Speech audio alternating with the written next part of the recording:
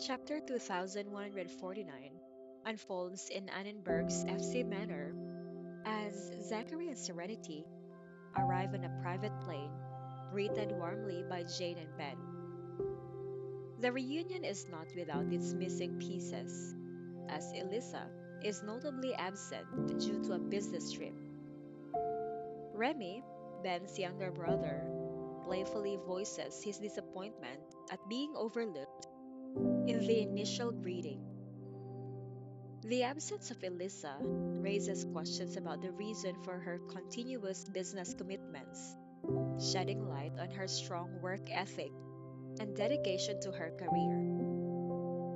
Remy, attempting to explain, reveals that Elisa is on yet another temporary business trip, but has thoughtfully prepared gifts for the family and promised to attend the upcoming banquet.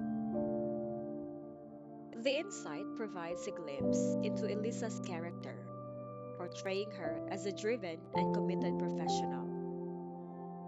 Serenity, stepping in to clarify Elisa's absence, shares that she was originally supposed to be on the business trip, but relinquished the opportunity for Elisa, who insisted on going.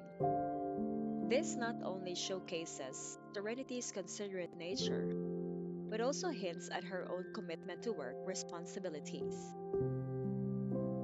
The story subtly weaves a tale of shared responsibilities and support within the family, emphasizing the interdependence of its members.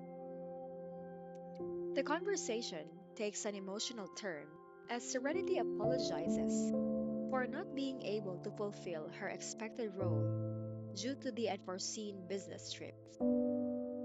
Elisa, aware of Serenity's fondness for Jane's children, encouraged her to visit FC Manor with Zachary, spend quality time with the family, and relish moments of joy.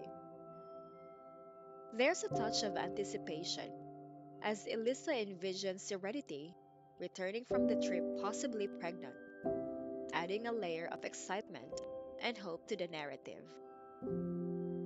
Serenity's acknowledgement of the pressure surrounding her potential pregnancy reveals the complexities of being a wealthy daughter in law.